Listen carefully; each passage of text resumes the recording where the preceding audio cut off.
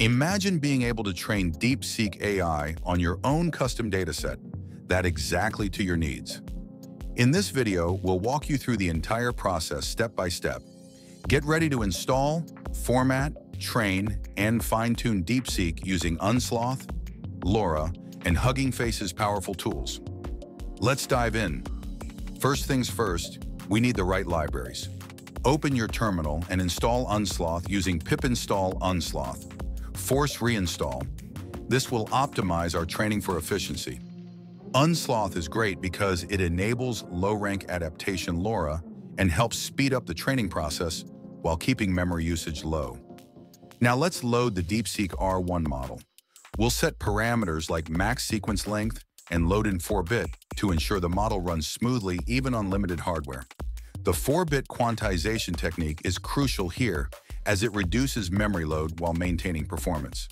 To fine-tune our model efficiently, we'll use LoRA, which modifies only a small set of parameters instead of retraining the whole model. By adjusting values like R, target modules, and LoRA alpha, we make training faster and more cost-effective. This technique allows us to get powerful results with minimal computational resources. Your dataset is the foundation of training, so let's load it correctly. We'll use the Hugging Face datasets library to bring in our custom data. Make sure your dataset is formatted properly. This will make all the difference in how well your model understands and processes information. Next, we need to format our data using a chat template, specifically the Llama-3.1 template, and convert it to HF's generic format. A well-structured prompt ensures the model understands instructions clearly, which directly affects the accuracy of responses. Now it's time to set up the SFTTrainer. This includes configuring batch size, learning rate, and max steps. These parameters control how the model learns from our dataset. Hugging Face's SFTTrainer simplifies the process, making it more efficient.